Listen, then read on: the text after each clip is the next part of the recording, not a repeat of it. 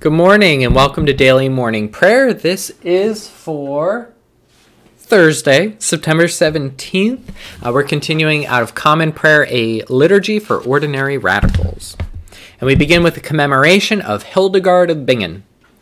Hildegard was sent to the convent at the age of 8. She was born in 1098 and died 1179. And it was there that she learned to read scripture, pray, and chant. Even as a child, she experienced supernatural religious visions in which she saw things invisible to others, foretold the future, and was filled with the luminosity she later called the reflection of the living light. At age 38, she became abbess of the Benedictine community in which she was raised, and 5 years later received her call to prophesy when she saw a fiery light that infused her heart and mind with knowledge. She finally was able to understand her visions as a means of divine revelation and began to write extensively about them. Her term for the grace of God inherent in all things was viriditas, or greenness, endearing her and our generation to followers of creation spirituality. Hildegard's holistic approach to God and humanity is relevant today, particularly to those longing for wholeness and healing for all of creation. O Lord, let my soul rise up to meet you, as the day rises to meet the sun. Glory to the Father, and to the Son, and to the Holy Spirit, as it was in the beginning, is now, and will be forever. Amen. Come, let us sing to the Lord. Let us shout for joy to the rock of our salvation. Our song for this morning is We Are Marching in the Light of God. We are marching in the light of God. We are marching in the light of God. We are marching in the light of God. We are marching in the light of God. We are marching, ooh, we are marching in the light of God. We are marching, ooh, we are marching in the light of God. Your word is in all the world. It flashes out in every creature. Our psalm for this morning is Psalm 89, verses 5 through 8. The heavens bear witness to your wonders, O Lord, and to your faithfulness in the assembly of the holy ones. For who in the skies can be compared to the Lord? Who is like the Lord among the gods? God is much to be feared in the council of the holy ones, great and terrible to all those around him. Who is like you, Lord God of hosts? O mighty God, your faithfulness is all around you. Your word is in all the world. It flashes out in every creature.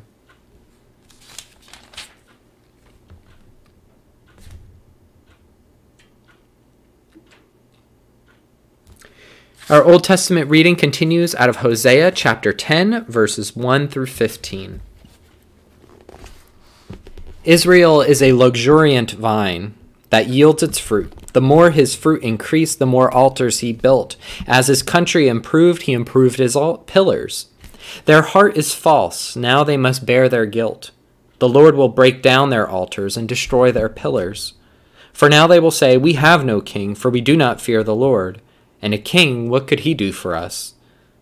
They utter mere words. With empty oaths they make covenants. So litigation springs up like poisonous weeds in the furrows of the field. The inhabitants of Samaria tremble for the calf of Bethaven. Its people shall mourn for it, and its idolatrous priests shall wail over it, over its glory that has departed from it. The thing itself shall be carried to Assyria as tribute to the great king. Ephraim shall be put to shame, and Israel shall be ashamed of his idol. Samaria's king shall perish like a chip on the face of the waters. The high places of Evan, the sin of Israel, shall be destroyed. Thorn and thistle shall grow up on their altars. They shall say to the mountains, Cover us, and to the hills, Fall on us. Since the days of Gibeah you have sinned, O Israel. There they have continued. Shall not war overtake them in Gibeah? I will come against the wayward people to punish them, and nations shall be gathered against them when they are punished for their double iniquity. Ephraim was a trained heifer they loved to thresh, and I spread her fair neck. But I will make Ephraim break the ground. Judah must plow, Jacob must harrow for himself. Sow for yourselves righteousness, reap steadfast love. Break up your fallow ground, for it is time to seek the Lord, that he may come and rain righteousness upon you. You have plowed wickedness, you have reaped injustice, you have eaten the fruit of lies. Because you have trusted in your power and in the multitude of your warriors, therefore the tumult of war shall rise against your people, and all your fortresses shall be destroyed, as Shalman destroyed Beth Arbel on the day of battle, when mothers were dashed with their children. Thus it shall be done to you, O Bethel, because of your great wickedness. At dawn the king of Israel shall be utterly cut off.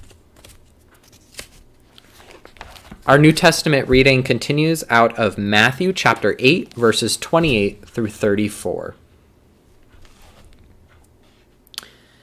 When Jesus came to the other side of the sea, to the country of the Gadarenes, the two demoniacs coming out of the tombs came to meet him. They were so fierce that none could pass that way. And suddenly they shouted, "What have you to do with us, Son of God? Why have you come here to torment us before the time?" Now a large herd of swine was feeding at some distance from them. The demons begged him, "If you cast us out, send us into the herd of swine." And Jesus said to them, "Go." So they came out and entered the swine, and suddenly the whole herd rushed down the steep bank into the sea and perished in the water. The swineherds ran off, and on going into the town they told the whole story about what had happened to the demoniacs. Then the whole town came to meet Jesus, and when they saw him, they begged him to leave their neighborhood. Your word is in all the world. It flashes out in every creature. Hildegard of Bingen wrote, "We shall awaken from our dullness and rise vigorously toward justice. If we fall in love with creation deeper and deeper, we will respond to its endangerment with passion." Gathered into one by the Holy Spirit, let us pray as Jesus taught us. Our Father, who art in heaven, hallowed be thy name. Thy kingdom come, thy will be done, on earth as it is in heaven. Give us this day our daily bread, and forgive us our trespasses as we forgive those who trespass against us. And lead us not into temptation, but deliver us from evil. For thine is the kingdom, and the power, and the glory, forever and ever. Amen. Let us pray.